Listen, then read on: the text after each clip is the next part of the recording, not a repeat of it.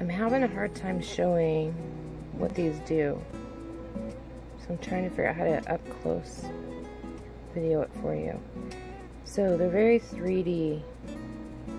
The color drops down from the back, and while it's drying, it moves through the layers, and it creates very 3D effect.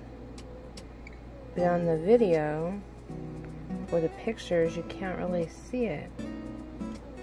So I'm trying to figure out how to film it for you.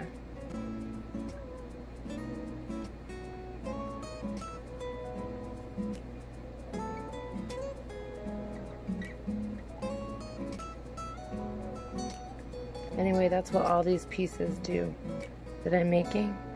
They all have this very cool, flowy effect to them. Almost like I heard someone describe it as a petri dish. Like it's, I don't know how to explain it. The swirls are completely 3D. They're not flat. And I think I ordered circles, so when I do them like spheres, when I do them, you'll probably be able to see it better than on these flat pieces that aren't, you know, very wide. You can maybe see it there. They're just really cool, and it's super hard to show it on the camera, but thought I'd give it a try.